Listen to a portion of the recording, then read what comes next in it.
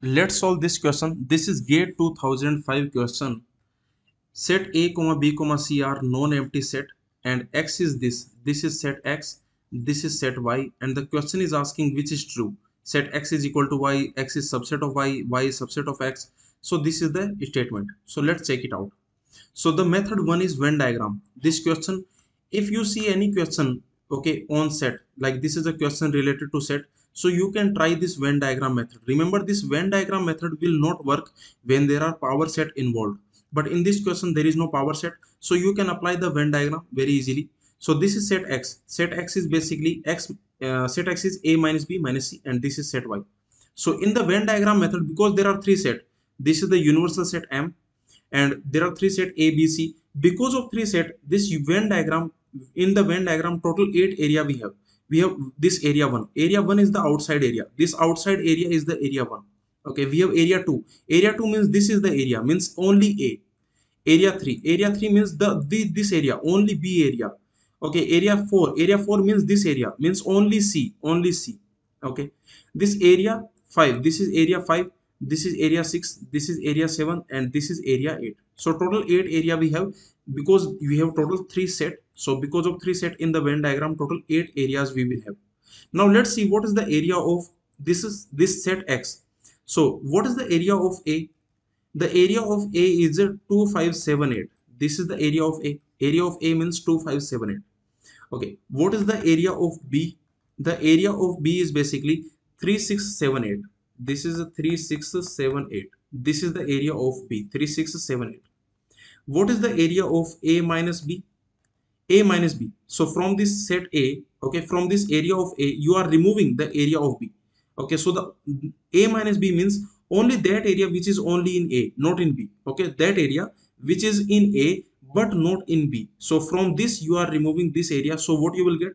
So you will get 2. Okay, you will get 2 comma 5. Only this area you will get. So this is this 2 comma 5. This is the area of A minus B. What is the area of A minus B minus C? Okay, so this is the area of A minus B. And what is the area of C?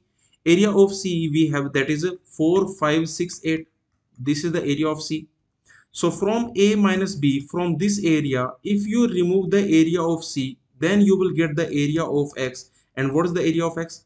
Remember, this is the area of X. So from this area of A, you are removing the area of C, then you will get this area, basically the area 2. Only this area 2 you will get, because what is this? Means from this you are removing the area of C, means okay, from this you are removing the area of C, so the only area that it will be remaining is 2. So this area 2 is area X. Area of X is 2. Okay, let's see what is the area of Y. So what is the area of A minus C? The area of A minus C, from this area of A you remove the area of C, then what we will get? We will get 2. Okay, we will get 2 comma 7. This is the area of A minus C. What is the area of B minus C? From this area of B you remove the area of C, then that will be 3. Okay, so the area of B minus C, that is basically 3 comma 7. Now from area of A minus C you remove area of B minus C. A minus C minus B minus C. So what is the area of Y? So if I ask you, area of Y means from this area you remove this area, so that will be basically 2. So you can notice area of X is also 2 and area of Y is also 2. Means I can say that this is the X comma Y. Actually X comma Y are same, and this area is X comma Y. This area. Okay, so this is the area of X. This is also the area of Y. So I can say X and Y both are equal. So okay, which of the following is true? The answer will be option A. X and Y both are equal. So this is the Venn diagram method. Now let's see the method 2. Let's see the method 2. In the method 2 you can apply this. So your set X, that is basically A minus B minus C. Now we already know these two things. We know, for example, what is A minus B?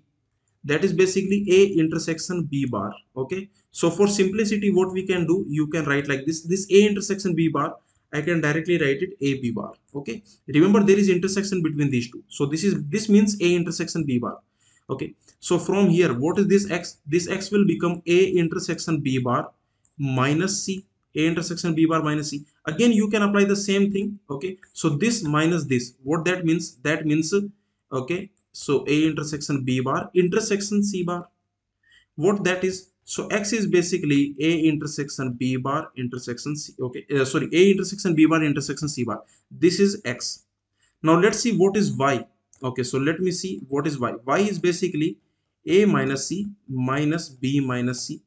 What is a minus c? That is a c bar minus what is b minus c? That is b c bar.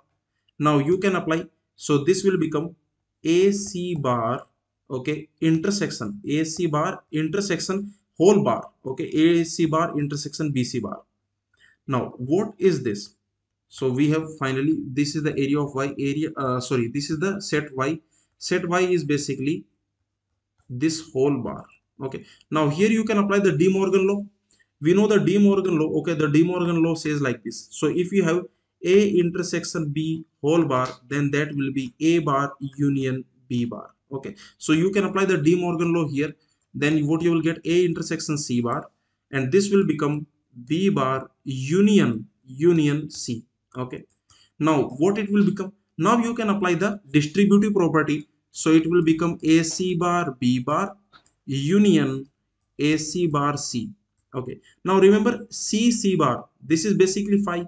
Okay, so this we can apply basically. Okay, c bar, that is basically phi. C intersection c bar, that is phi.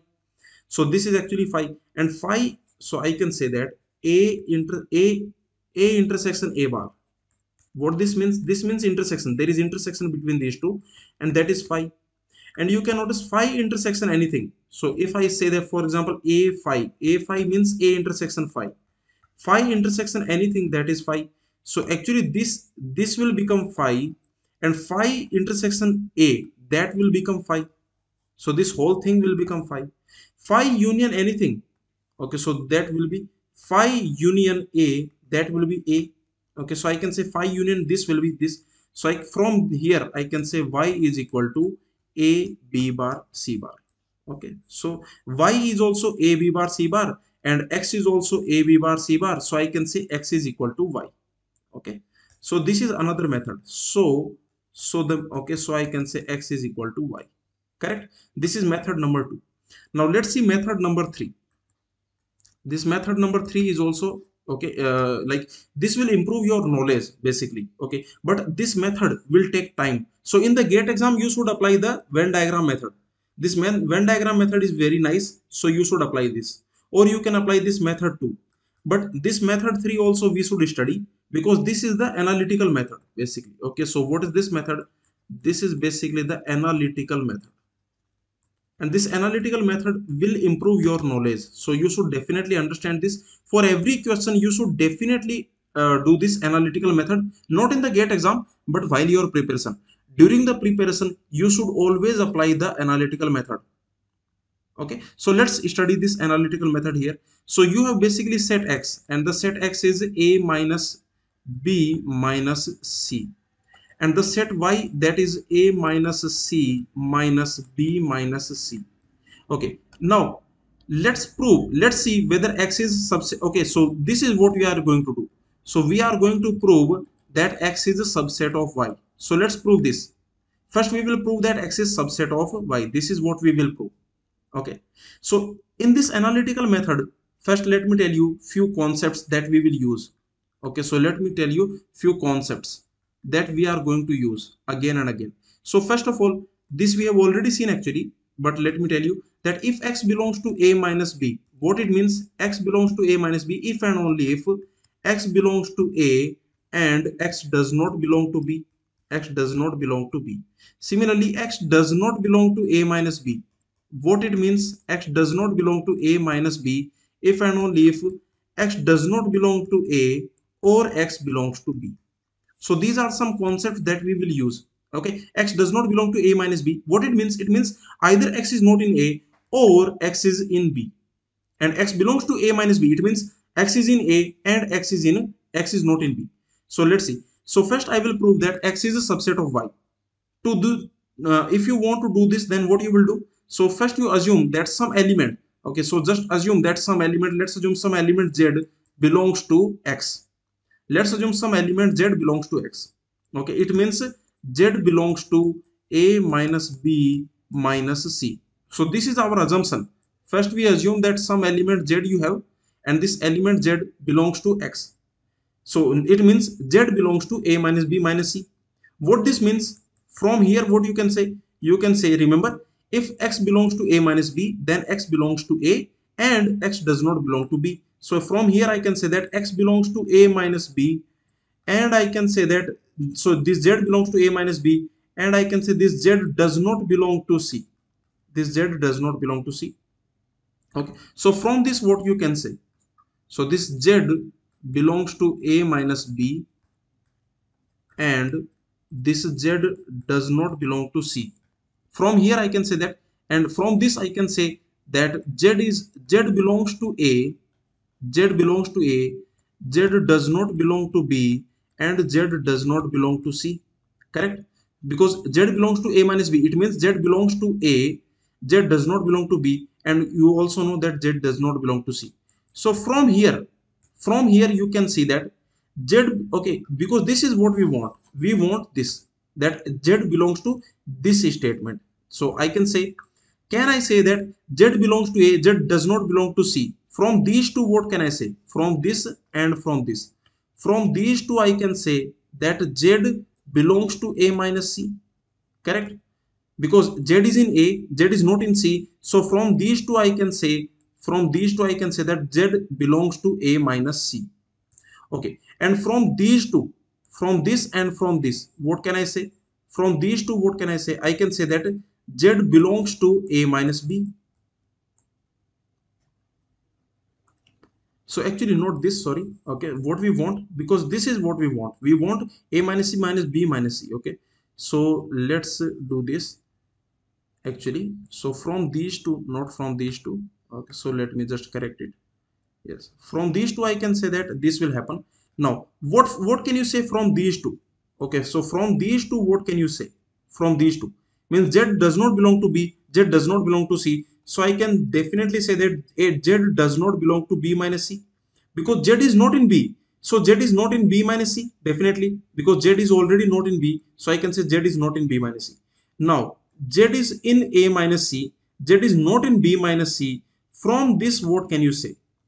So z is here, z is not here. So I can say that z is in a minus c minus b minus c. And this is what we wanted. Okay, so what we have done? So this is what we have done. So we assume, okay, initially we assume that z belongs to set x. Okay, and then we have proven, that z also belongs to y. So what this means? So this simply means that x is a subset of y. So this x is subset of y, we have proven. Okay, this x is a subset of y. This is what we have proven. So this is done. Now let's see the second part. X is subset of y, that is fine. But now the part 2. Okay, what is the part 2? Now we will prove that y is a subset of x. Now this is what we need to prove. Okay, so basically remember y means this is the y, a minus c minus b minus c. This is y, and x is a minus b minus c. Now we need to prove that y is subset of x. Then what you will do? Very simple. First you assume that some element belongs to y. Let's assume that z belongs to y. It means z belongs to a minus c minus b minus c. Okay. Now z belongs to this minus this. What this means? If z belongs to x minus y, okay, for example, z belongs to s minus t, then what it means? It means that z belongs to s and z does not belong to t, and z does not belong to b minus c. Okay, now from this what can you say? So z belongs to a minus c. Okay, and this z does not belong to b minus c. Z belongs to a minus c. Here I can say that z definitely belongs to a, and z definitely does not belong to c. Okay, and what this means? Z does not belong to b minus c. It means either z does not belong to b or z belongs to c. Either z does not belong to b or it belongs to c. Now remember, z does not belong to c, so this cannot happen. See, z does not belong to b minus c. It means either z is not in b or z is in c. Either this will happen or this will happen or both will happen. But you can notice z is not in c, so this cannot happen. This definitely cannot happen. Okay, because Z is not in C. So because of this I can say that this cannot happen. Okay, so this is the idea. So I can say because of this I can say that this cannot happen. So what should happen? Definitely this should happen. It means this should happen. So I can say that Z belongs to A, Z does not belong to C, and Z does not belong to B. Now from these, what can I say? Z belongs to A, Z does not belong to B. From this and from this, what we can say? Then okay, from this one and this one, from these two I can say that Z belongs to A minus B, and also Z does not belong to C. From these I can say that Z belongs to A minus B, Z does not belong to C. It means Z belongs to A minus B minus C. And this is what we wanted to prove. So what we have done? So we have proven that Y is a subset of X. We have also proven X is a subset of Y. So we can say that X is equal to Y. Means this A minus B minus C, this is equal to A minus C minus B minus C. This is what we have proven. Okay, so because you can notice this is set X, this is set Y. We have proven that Y is subset of X. This we have done. We have proven X is subset of Y. This we have done. So we can say that X is equal to Y. So this is method 3. So we have seen 3 methods for this question. Method 1, Venn diagram method. Method 2, which is simplification method, and method 3, which is analytical method. So for this question, all the 3 methods we have seen, and the answer will be X equal to Y.